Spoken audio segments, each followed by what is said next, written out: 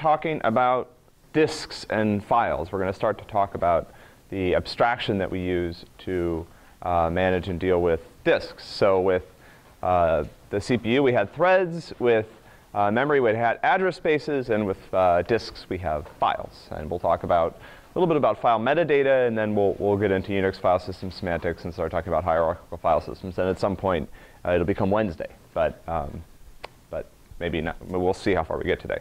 So I'm not quite finished with the assignment 3 auto grading. That's coming though.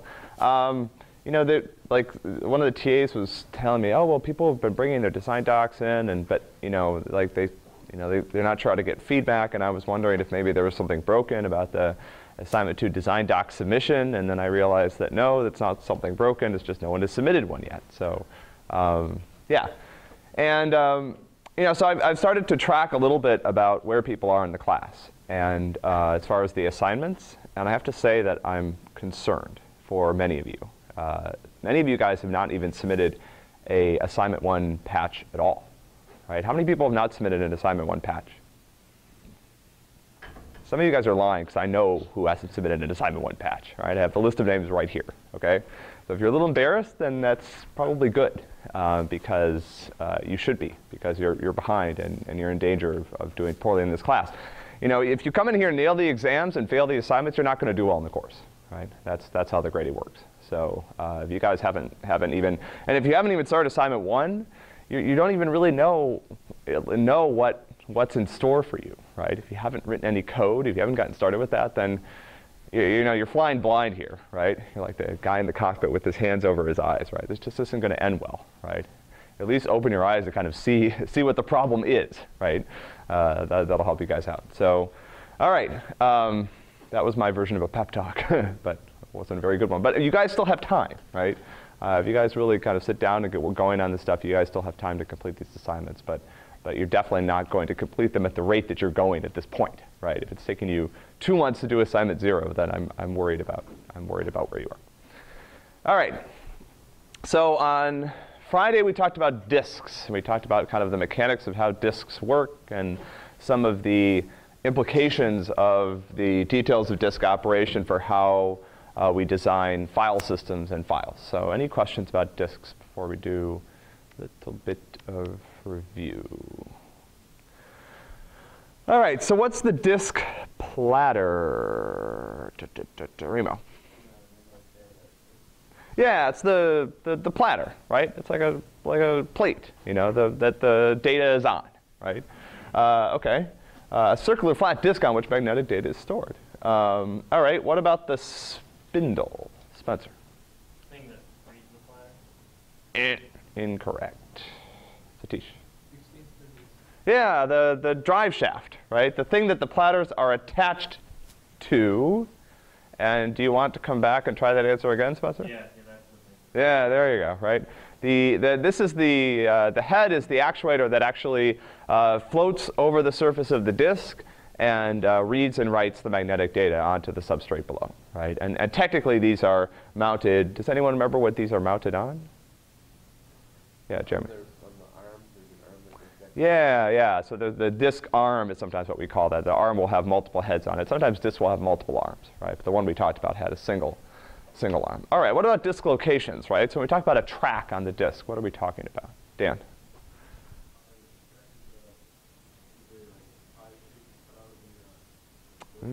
Track. Think track. Lovely. Yeah, it's like a lane on a track, right? So it's a circular path around the disk, right? At an equal. Think of a lane on a racetrack, right? Dan, do you want to try that answer again? Yeah, there we go. Okay, so the sector, right, is this pie-shaped area on the disk, right? So it resembles kind of a slice of pie cut out of a single platter. And what about a cylinder, Jen? She doesn't know. Jen 2. Yeah, so if you stacked all the tracks vertically on all the platters on the disk, right, you'd have a cylinder, right? Or sometimes we talk about all the sectors that are on, all the data that's stored on that as being on the same cylinder group, right? So yeah, so if you imagine you took a cylinder and you kind of sliced it down through the disk platters, the place that it would intersect is what's called the cylinder, right? All right, so what's different about spinning disks from the things we've talked about, Sean? All right. So I have a question. How many tracks are usually on a cylinder? How many? Oh, okay. So how many tracks are on a cylinder? So that's a good question. Who can answer that using another piece of disk terminology? Manish. What's that? That's also true, but what, who can answer this question using disk terminology? Somebody asked it. Hui Kiang. I have a disk composed of multiple platters, and how many tracks would be on a cylinder?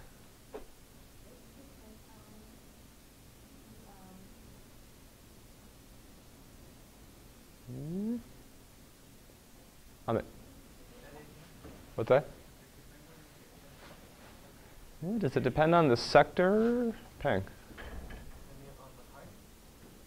Okay, yes, that is true, but why does it depend on the height? Yes, it is. Because it depends on the number of platters. Right, so it depends on the number of platters, right? So there's at least one track per platter, right? Potentially, how many tracks per platter could you actually have, Sarah?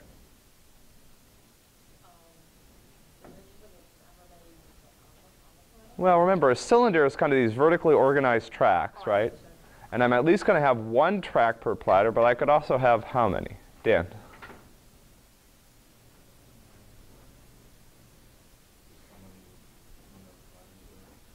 Well, so that's if I had one per platter, but I could also have what, Sean? Two. How would I have two? One on both sides, right? It's like a pizza with toppings on the top and the bottom, right? Of all the pizza innovation out there, apparently nobody has tried that one yet, right? Toppings like on the crust. They've been there? No, you get money there. There we go. I don't know how. The box design for that pizza would be difficult, right? Anyway, so yeah, so we have magnetic substrate on both sides of the platter. Why not, right? I mean, that's an easy way to just double the capacity of our disk, right? So I have two tracks potentially per platter. And then I have some n number of platters on the disk. That's a good question. I don't know how many. I mean, I wish, anybody have a disk they want to let us just rip out of their laptop and pull open so we can see how many platters? I wish I knew. It's probably like 6 or 8. It's not that many, right? So yeah, it's the number of, one number of platters times 2 probably. So that would be the number of tracks per cylinder. Usually we talk about cylinders in groups, right? Meaning that we take adjacent cylinders, right? So it's less of a discrete grouping of tracks, but it's kind of maybe a group of tracks that are next to each other, right? So think about a bunch of lanes on the racetrack that are next to each other, and that defines a cylinder group, right? So that's kind of all the data that I can get to without moving the heads too far, right? All right, good. Yeah. Okay, so who's going to tell me how disks are different in kind? Grim.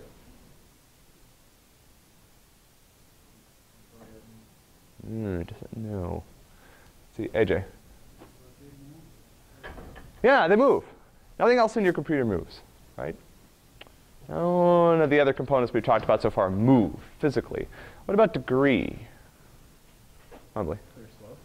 They're slow, right? And they're slow partly because they move, right? And then also, how are they different in terms of how they're integrated into the operating system? Tau.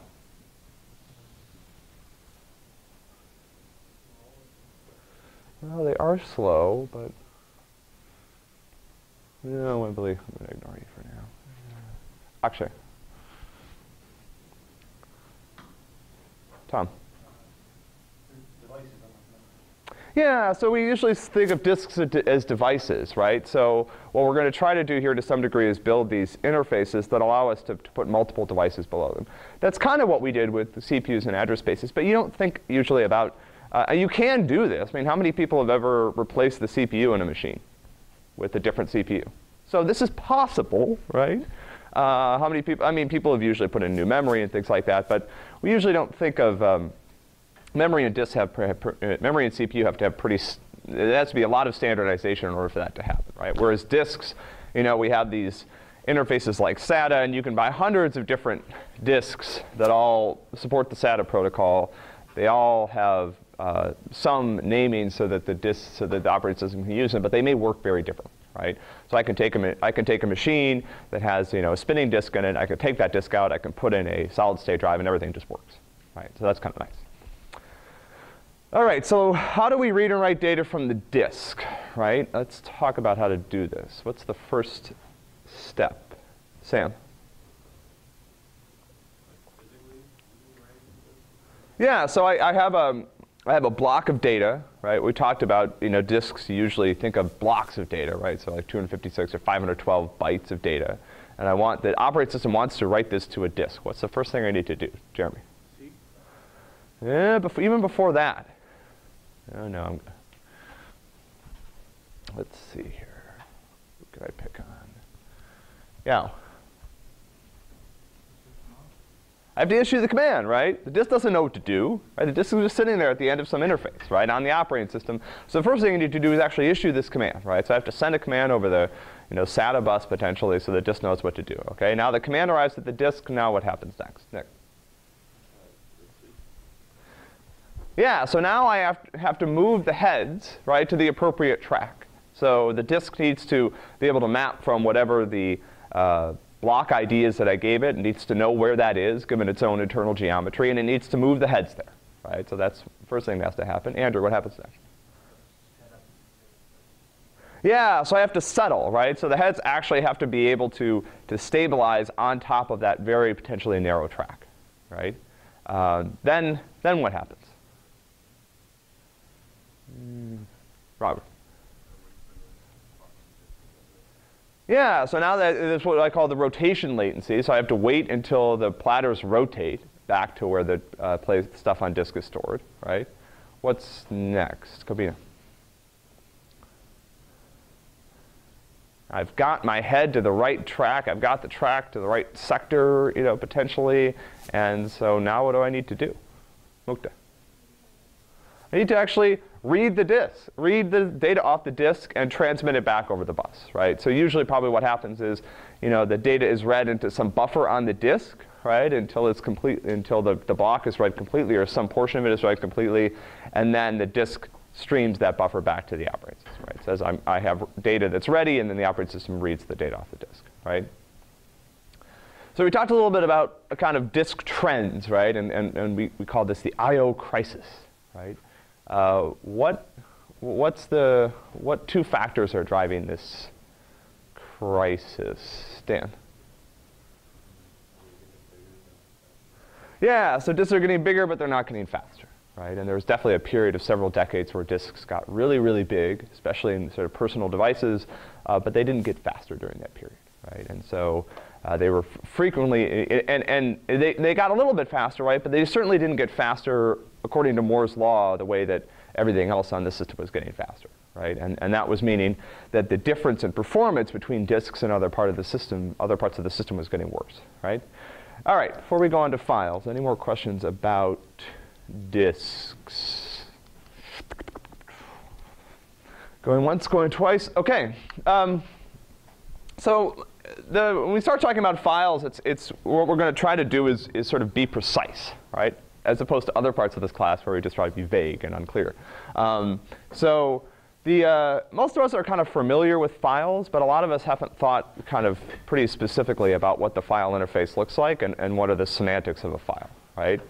So we'll talk about kind of like just the minimum amount of sort of what the minimum interface is for just being a file, right? What do I need to do to be a file, right? What do I expect files to be able to do, right? We'll talk about other information that's associated with files, right? And this has actually become more and more interesting over time, right? So there's other useful information that file systems typically store about files, right? And we sometimes call this file metadata, right? It's different from the contents of the file, right? It may be stored with the file, it may not be. So we'll talk a little bit about the relationship between files and processes, right? And some, if you think about things like open and close, right? You guys are working on implementing, hopefully, right? Well, why do these commands exist, right? Why does Unix and other operating systems allow you to kind of, as a process, establish a relationship with the file, right? Why would I do that? right? Why not just have read and write, right? Read from this path, this number of bytes, easy, right? And then we'll talk about kind of when we start organizing multiple files together, right, into kind of a, we'll talk about how file systems do that. How do we organize them in useful ways, right? So some of this is going to seem very familiar. Some of it will not, right? So at the minimum, so we're starting to talk about this abstraction of a file, right? What do I think that the file has to do to be useful, right? What are the two things that I, at minimum, have to do if I was building the simplest possible file system, right? Jeremy? Hold data. Yeah, it has to store data, right? Reliably store data. Right? This is important, right? I put things in a file, and processes and your system expect that data to persist, essentially forever if it's not modified or deleted, right? And then what's the other thing I have to do? Maybe this is a little less obvious. Yeah. I store data somewhere, and then what else do I need to be able to do in order if that data is going to be useful? Or okay, organize it, but specifically what do I need to be able to do? Yeah, Tim. Yeah, well, reading and writing is, I think, in this reliable store and retrieve. Sarah? You've got to be able to have a connection to find it again. Yeah, I need to have naming, right? I need to be able to locate the file. The process and the operating system and the disk together have to work together to create this namespace, right? So I need to have some way of naming things, right? Naming things in computer science turns out to be a huge problem in general, right? And you guys are aware of this on some levels and not aware of it on other levels, right? But naming, computers aren't good with names, right? Computers are good with numbers and arrays and things like that. And humans, so how many people think they could go to Google by typing its IP address? Yeah, good. Me neither. So we're good with names. Computers aren't, and getting computers to be good with names is quite a big challenge, right? So, so usually we give files a name, and we need some semantics associated with these names. And again, a lot of this is like really internalized. You guys have internalized a lot of this, but this actually didn't always used to be this way. So we'll talk a little bit about how this happened, right? Okay, so at minimum with file expectations, right? So we expect that file contents shouldn't change, right? That's the reliably store and retrieve data, right? And we also expect that they should change when we want them to, right? And when we start talking about shared access to files, there's some questions about how exactly files should change when multiple processes are using them. But in general, we can think about this in terms of just one process using the file, right? And when you think about these simple requirements for file systems, right? This stuff seems really like a no-brainer, right? Like this is basic stuff, right? We haven't talked about, optimizing for performance. We haven't talked about namespaces and hierarchical, file systems and all sorts of other fancy features, on-the-fly compression and all sorts of cool things that you can do. But it turns out that, getting this stuff right is not easy. This was a year ago, but, Windows 8. Has had file system issues. NTFS has had file system issues. RiserFS has had there's still problems with file systems, right? In terms of these very basic expectations, right? Part of this is bugs, right? Just simple problems with file system design, right? But keep in mind that because to some degree we expect more from files than we do from CPUs and memory. Right? If you take your desktop computer and you suddenly yank the power from it, right? You don't expect the memory to be still holding contents when you turn it on, right? Or the CPU to have any idea what just happened, right? But with the file system, you might say, hey, what happened to all that data I was storing like a millisecond before the power went out, right? So file system expectations make the design of file systems a little bit more complicated, particularly when we start talking about dealing with failures, right? So parts of the disk fail, power goes out, head crashes, things like this, right? The person who I took this course from at Harvard used to say that, and she was a file system, engineer, right? She had done a lot of file system research and design, and she used to say, problems with data corruption in file systems are the worst kind of bug to have, because if somebody experiences that bug, right, they have both the inclination right? Because they're angry, right? And the time, because you just deleted all of their data to, back when she was designing these, maybe it was call you up on the phone. Now it'd be like flame you on, 4chan or something. But they are mad, right? Like, you have destroyed their data, and while they're busy recovering it and running all their file system cleaning operations, that's when they can send you the angry emails and post on in the forums about you and things like this, right? So these are not good bugs to have, right? They're very difficult to recover. And people usually like to have their data, right? They like their data to kind of like be there, right? And if we all got an email from Google tomorrow being like, yeah, sorry, we lost half of your email, right? I think some people would be sad and they would be angry. All right, so there's other information that we frequently might want to associate with the file, right? So we think about files as having contents, right? That's like the information that's inside the file, right? That's the data that the file is storing. That's information that processes can read and write. So what else might we want to know about files for, I don't know, a variety of reasons? Sam? Yeah, so we might want to enforce some access permissions on files, right? We might want to have files be able to be private to certain processes, and there'd be mechanisms for which processes can share those files in limited ways with other processes, right? So that's one thing. What else, Jeremy? When it was created or last time it was archived? Yeah, so maybe temporal information about the file, right? So when was it created? When were the contents changed? Things like this, right? What else? Actually. Yeah, things like size, right? I mean, that could be useful in certain cases. Ahmed? Yeah, OK. So now we're getting into some more interesting things. File types, right? What is a file type? Does anybody know? Rima? Yeah, maybe. Just the data that is contained. Yeah, OK. Greg? Just like an extension of the file, just to let the computer know how it can look at by using. Yeah, I mean, the reason I'm is because, like, it's not really a rigorous definition of what this means, right? Like, on some computers, they use the file type to determine what program should try to open it, right? Sometimes, as Remo pointed out, there might be differences in encoding between different files, but that's not required, right? I can take a text file and rename it to be a CSV file. The encoding's the same, right? But what's different is how something tries to interpret it, right, potentially. So file types are kind of an interesting case of this, right?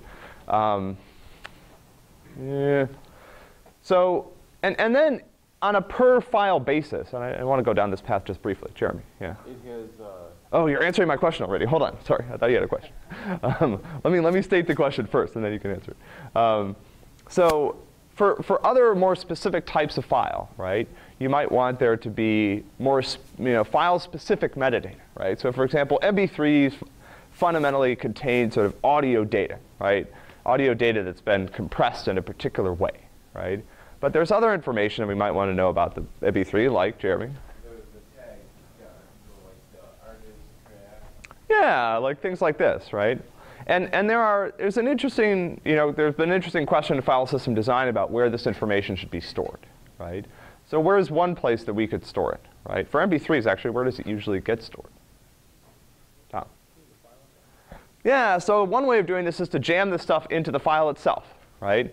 So I could just, stick it in there, and then the nice thing about this, right, is as the file moves around, right, that data stays with it, right? So, when you buy your MP3s from iTunes, they come with all this, metadata set properly on them so that when you load them into the music player of your choice, it can find out this information and use it in a variety of ways, right? Another way to do this in some cases is to store it in another file, right? And then you kind of have to keep those two files together. Let's stay with our music example. What's one piece of metadata about MP3s that frequently gets stored in a different file? Spencer? Cover art. Yeah, album artwork, right? Incredibly important stuff, right? Maybe it should go in the file, I don't know. But it probably doesn't go in the file partly because it's a little bit of redundancy there, right? You have the same piece of artwork for multiple files. And then there have been file systems in the past, and I think some modern file systems still support this, that allow you to actually associate attributes and almost add kind of database-like information to file records themselves, right? So, you know, I can set an attribute on a file, and that information is not stored in the file. It's stored by the file system, but it's queryable, right? And there's some file systems that have actually produced a pretty nice information, right? I don't want to go through this at length. I don't know why I did this last year. So anyway, there are pros and cons to each approach. All right. So there's a lot of, most file systems provide some way, right, some interface for establishing a relationship, right, between a process and a file, right? And essentially what that, if you think about it, right, I mean, think about open and close, right? We talked about this a little bit earlier, right? Why do open and close exist? What is the point, right? I mean, clearly they expose some kind of information to the operating system, right? What do they really tell the operating system about a process's use of files? Yeah. Well, no, it doesn't actually, right? I mean, open has no memory-related semantics. Greg?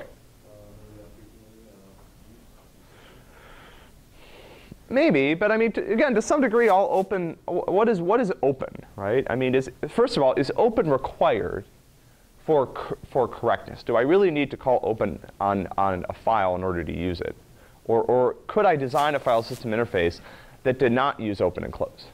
How many people think I could? Yeah, me too, right? I mean, how would it work, right? What would you pass to read? What's that? Mukta. Well, okay, no, hold on. What do I pass to open right now? What does open receive? Wrong. Open gets a what? Path name, right? When I call open, I give it the name, right? The name that the file system has, that me and the file system have agreed on, that names those contents on disk, right? And then what does open return? A file descriptor, right? So if I don't use open, what do I have to pass every time to read and write? Sam? Well, but if I don't have open, where do I get the file descriptor? I have to pass what? The path, right? So I can read and write without open, right? I just pass the path every time, right? And maybe I pass the flags too. Okay, you know, I might need to do something a little bit different with the flags. Jeremy, yeah. You have the offset to the file descriptor to keep track of that too? Yeah, I might have to pass the offset too, right?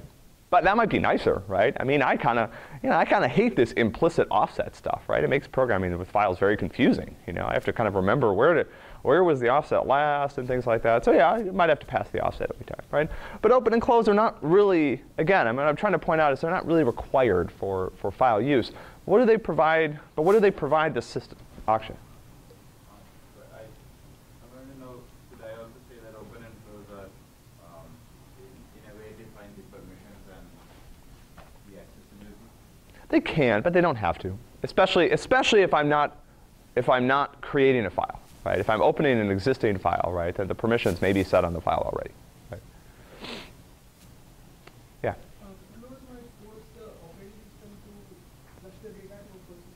Yeah, but I already have a call to do that. It's called flush. You know, it works. Yeah. Right, indirection. Well, I set up levels of indirection to do this, but that's not quite what I'm going for. I'm Mukta.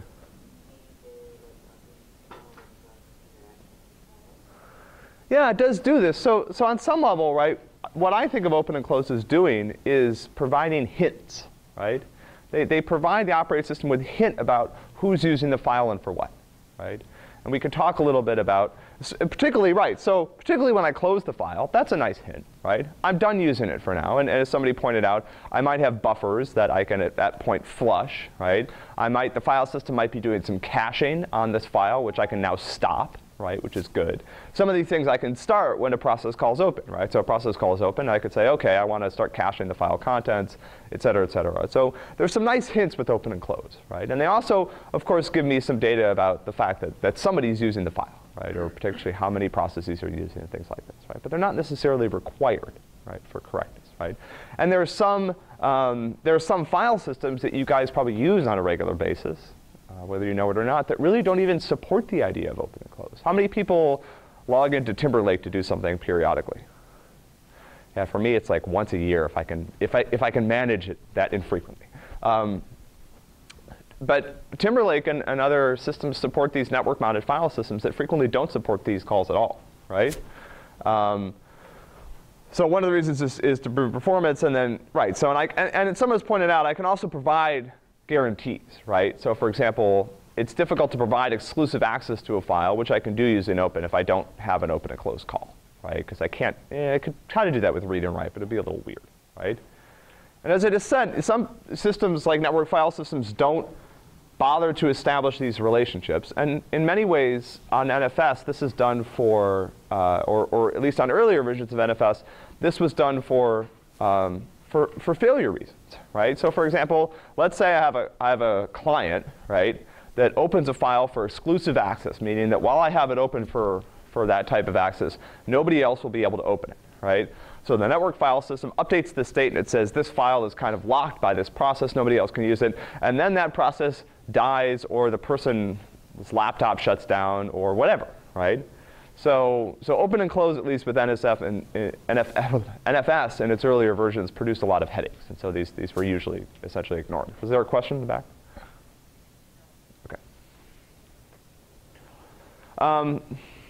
So, and again, right, we just talked about this, right? So Unix semantics for read and write, store the file position, and this is also a convenience, right? So what I'm trying to do is just get you guys to think about some of these conventions, right? These are not necessarily ironclad things, but they've come about for a variety of reasons, right? So I've got this, establishing relationships with the file, right? And then I have reading and writing, right? And you guys, I think, at this point are familiar with these, hopefully, because you're working on assignment 2, and then I have some positioning as well, right? So this is how I can, lseek is how I can move the file handle without actually doing a read or write from it, right? So read or write move the file handle implicitly, lseek moves it explicitly, right? All right, what's missing from the interface that we've described so far? Right? I went through that quickly, I think, because I'm hoping you guys have seen this as you've been going to recitation and things like this, right? So of the parts of the assignment 2, a file system interface, what have we not really covered, right? Rima. Dupe 2. Wow, it's good, right? It's taken me longer than that, right? And at some level, the reason why we don't talk about Dupe 2 much when we talk about file systems is Dupe 2 is really about maintaining, maintaining the data that's used to map sort of between a process and the operating system, right? So Dupe 2 only manipulates the process file table. It doesn't actually touch the file system at all, right? All right. So let's talk start talking a little bit about how we organize files, right? So it seems fairly basic, for example, that every file needs to have its own name, right? And on early file systems, essentially, this was accomplished in a fairly straightforward way, right? So, let's see here. It's the first week of school, and there's my file, right? And then next week, here's a letter to my wife, and then there's one to my dog, and then I'm going to write my wife another note, and then another one, and actually, you guys may not notice exactly what's weird about this, but some early file systems actually exposed flat namespaces, right? So no directories, right? Or if you want to think about it differently, imagine if your file system had one massive directory, right? And all of your files were in there, right? Maybe some of you guys actually do this, right? This is kind of how some of you guys organize Gmail, right?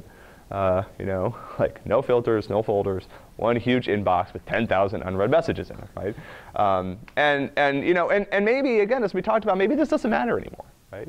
Maybe if I have search, I don't even care, right? I never have to go into that folder, run ls, and wait for like 10 minutes while all of my files scroll by me, right? And then, if I run, another letter to my mom, I need to find like another unique file name, right? And actually, I think, and how many people remember, I'm going to date myself. early days of email, like CompuServe. Did anybody have a CompuServe email address? Ah, Remo. So so I don't know. I know this is very funny, right? So you guys, I mean, you guys are still living under the plague of this a little bit, because many of you guys have these completely nonsensical Buffalo email addresses, and it's because they're still limited to 8 characters, right? Which is a limitation that Unix introduced, I think, probably in the 1970s at some point, right? That you guys are still living with. I think it's pretty hilarious. CompuServe had this brilliant idea of assigning numerical email addresses, right? So your email address was like a 10-digit number at CompuServe.com, or whatever it was, CompuServe.net. And why would they have done that, right? What were they thinking? Why not? Like, people like names, right? Letters. Like, how many people have an entirely numeric Gmail address? Nobody, right? But what was their model? What was their mental model here? What were they thinking that email addresses were going to be like? Tom? I'm not thinking of something else. How many people can remember their social security number? Okay, about half the class. But again, what were they thinking? Greg? But why? Like, why did they think, given the choice, people would want these numerical? Like, why did they think anybody would ever be okay with that, Spencer? Mailbox numbers or house address? Yeah, those are other things. But what else is a 10-digit number that many people know? Phone numbers, right? So they were like, yeah, everyone's all going to have a phone number, and people like numbers, right? So we're going to say, hey, here's your numerical. Yeah, I have my phone number at whatever, you know. And it was kind of dumb, right? And this is a variant. You can imagine that, again, if I forced you to come up with a unique name, right? I mean, most of your systems probably have tens of thousands of files on them, right? If I forced you to come up with a unique name for every one, I think that would be pretty gross, right? And so what file systems started to adopt was this idea of kind of folders or directories or filing cabinets, right? The idea is, you know, find somewhere to put things and begin to allow users to kind of store and examine related files together, right? This was the real idea behind this abstraction, right? And our goal here, right, is that every file should be now stored in one place, right? Remember, before I had this goal of having unique names for my files, right? Which was important. Why do I need a unique name for the file? What gets kind of wiggy if I don't have a unique name?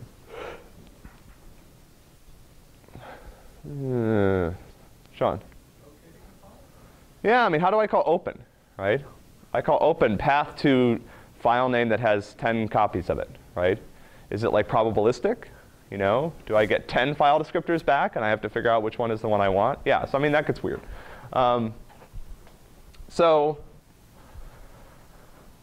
All right, so when we're trying to build this up from first principles, right? So now I have this idea of location. I can put things into folders, right? I have some idea of, now I need some idea of navigation as well, right? So I need to know kind of, because the files that are visible to me, right? If I think about browsing the file system, right, or locating things, are now dependent on where I am. In the flat namespace, they weren't, right? I just saw everything all at once all the time, right? But now I have to have this idea of location, right? And I might have, you know, locations that point to other locations, and so I end up with this whole hierarchical tree, right?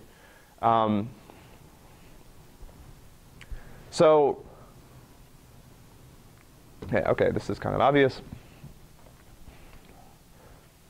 So most hierarchical file systems, there are probably some exceptions to this, but the ones you guys are used to, right, organize files essentially into an acyclic graph with a single root, which we call, you know, a tree, right? You guys think about the directory tree on your system, right? Why this requirement? Who can think of some weird things that might happen if this isn't true? Dan?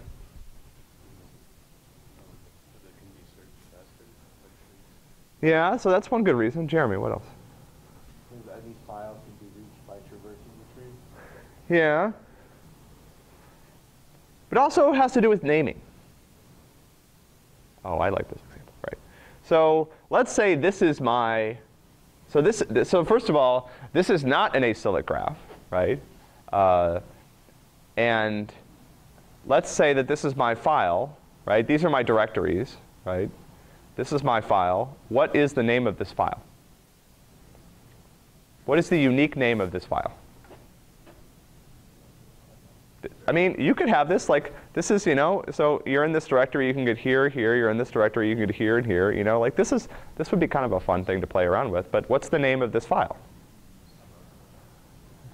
Let's see, so, okay, so now I picked a root, right? But let's say that this is still, so now I have a root, right, which is going to help me name the file. Before I didn't even have a root, right, so I wasn't even sure where to start, right? Now I have a root. What's the name of the file now? Is this an acyclic graph? No, there's a cycle right here, right? So what is the name of this file? Amit. Are there, how many names do people think there are? Do you think there are 2 names? I think there are several more than 2, right? Yeah, so I have one name, you used to love well, right? Another name, you, me, love well. I have another name, you used to love me, you used to love me, love well, right? So, I mean, again, this is something that you guys haven't really probably had to think about before, right? But this is why cycles are bad, right? So, so let's see here, right? So okay, so this is now so now I have a canonical name, right? And let's think, and when you guys have used Unix systems, you're familiar with these canonical names, right? This is a name that's rooted in root, right? So the canonical name for this file is you used to love well, right? That is the way that I locate the file by starting at the root and traversing downwards until I find the file that I'm looking for, right? There are also a bunch of relative names, right? So if I'm in this directory, right, I can have relative names that are rooted at the root, right? So this is a relative name, right, where I got here, and then I backtracked, and then I went here, right? And if you guys play around on your virtual machines, you can, again, you could produce essentially almost, is it actually infinite? No, it has to be infinite. Yeah, you can produce an infinite number of names that your system will accept for any file, right, on the system, right? Just by, this is like the buffalo thing, right? Like you can produce an infinite number of names or any, using relative naming, yeah. Is there a limit to how many directions you can go those? I mean, yeah, at some point Unix will probably barf and die, right? It'll just be like, this path name is too long, you know, what are you doing, right? But it'll take it a while, right? You should figure out where that point is, right? But essentially, if I just oscillate between these 2 states using ... and moving forward, then I can do that, right? Here's another relative name. This just starts in a different spot, right? So love me. Yeah. So this is kind of my example of how to make it. I like this. I'll just put this up online. You guys can read it. This is a very nice poem that I was using for my example, right? All right. Any questions at this point? Remo.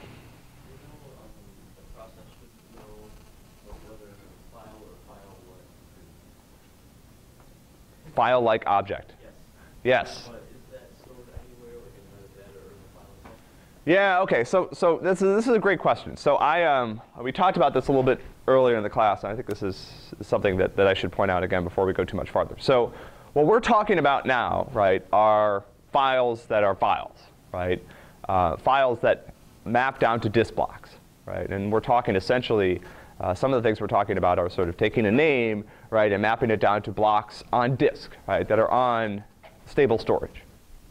So what Remo's pointed out, which is a great point, is that operating systems have abused the file system interface in a variety of ways to expose other types of things to processes that are actually not files, right? And sometimes we call these file-like objects, right? And I think we talked about these a little bit maybe a month or 2 ago. So does anyone remember one file-like object? AJ? Yeah, network sockets, right? So a network socket, I can read, I can write, right? I can open it, I can close it, right? So it's got some things that are, what would be something that would be not a feature of a network socket that I would probably be able to use? What's one part of the file system interface that doesn't make a lot of sense? Yeah. Yeah, lseek. What does that mean? You know, like I can't seek on a socket, right? I mean, maybe that means like skip the next. Yeah, but it doesn't really make any sense, right? What's something else that's a file-like object? You guys remember from our earlier days where we were exploring our Linux system using some standard utilities, learning about processes? Spencer? Yeah, so the proc file system, right? If you guys go in your virtual machine and run mount, you'll notice that there's a file system called proc, right? The proc file system is not actually a file system at all, right? It looks like a file system, right? It smells like a file system. It's not an actual file system. There's no actual files, right? The contents of proc are not stored anywhere on disk, right? But it's kind of fun. You can go into proc, you can browse around, right? But why do that, right? Why does proc exist? Why not, you know, what's the purpose of proc, and how did it end up looking like a file system? What's in proc? What do I find if I go start poking around in proc? Spencer. System information can change some system like configuration things, but you can find things that are a lot of weight to computer. Yeah, okay, so now I think we're talking about sys too, which is also similar but different, right? So sys and proc, there's also something called the sysfs, right? Which, as Spencer was pointed out, is frequently used to actually communicate information to the running kernel, right? So if you want to like change something about this system, you can write into something that looks like a file, and that information ends up potentially being communicated to some part of the kernel, right? So that's kind of a nice way of exposing that. But what's in, well, let's go back to proc, right? Because proc is maybe a little bit simpler. So what's in proc? Yeah.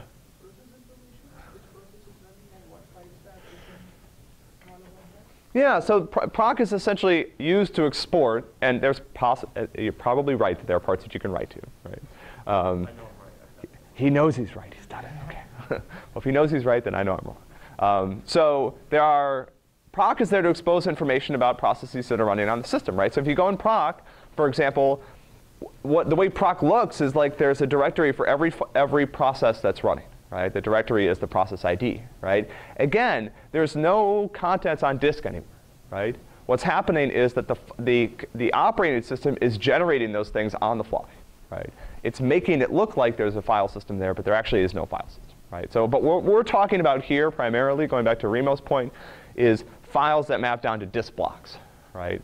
So, but again, the file system interface is frequently used to expose other types of information. That's something that's useful to think about. Does that answer your question, or?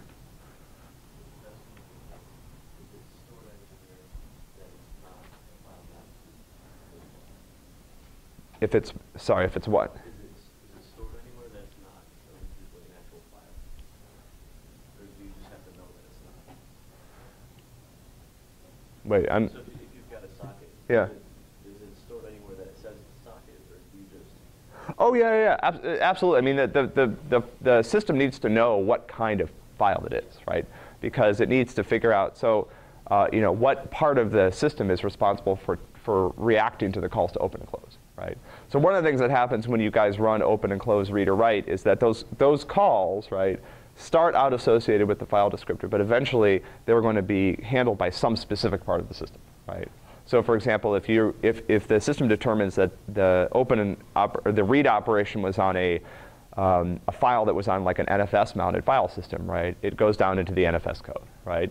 If it determines it's on a socket, it goes into the networking layer, right? So yeah, absolutely, these have to be routed properly. And essentially there's a bunch of, so if you guys have started looking at, you know, your kernel for assignment 2, you've seen that there's this thing called the VFS layer, right?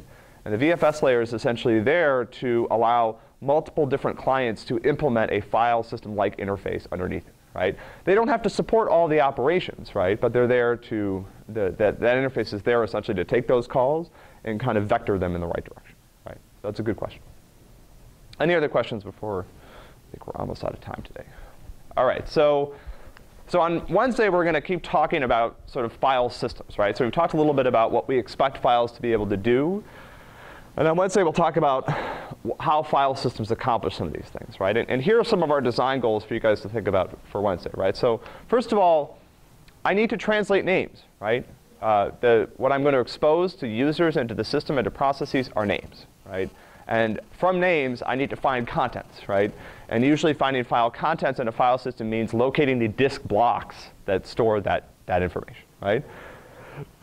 I want files to be able to do the things that users expect files to be able to do, right? So they should be able to change, right, clearly. But I also want to be able to grow and shrink them, right? So when somebody, goes back and continues writing their long letter to their mom, that file is going to get bigger, right? And so as the file gets bigger, I need to find more space for it. And as it shrinks, I need to be able to free up that space. Also, as I move files from place to place in the file system, right, I potentially need to make some adjustments to my file system as well, right? Hopefully not as bad as that terrible cut and paste we saw, copy and paste we saw on Friday, but usually there is something that the file system needs to do, because the file system also needs to remember store where things are, because it has to translate names, right? And then file systems also do some work optimizing access to single files, right, which we'll talk about.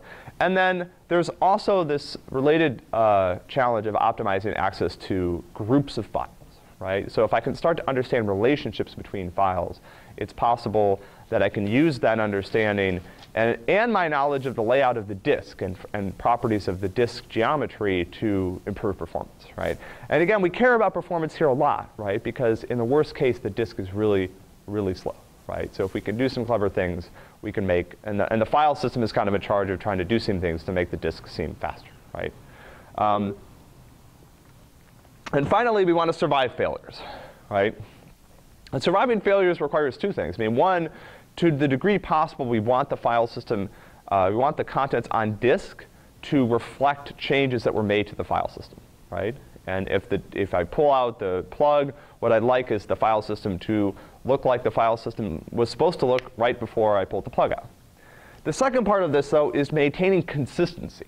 So what I don't want is, for example, to be caught off guard in the middle of trying to do something, power gets pulled, and when I boot up, the file system is in such an inconsistent state that I can't recover from it, right? Or recovering from it takes a huge amount of time, right? So these are two related things, and actually to some degree they're at odds with each other, right? This is another design trade-off that we're going to talk about, right? Okay, so we will start talking about these things on Wednesday. See you then.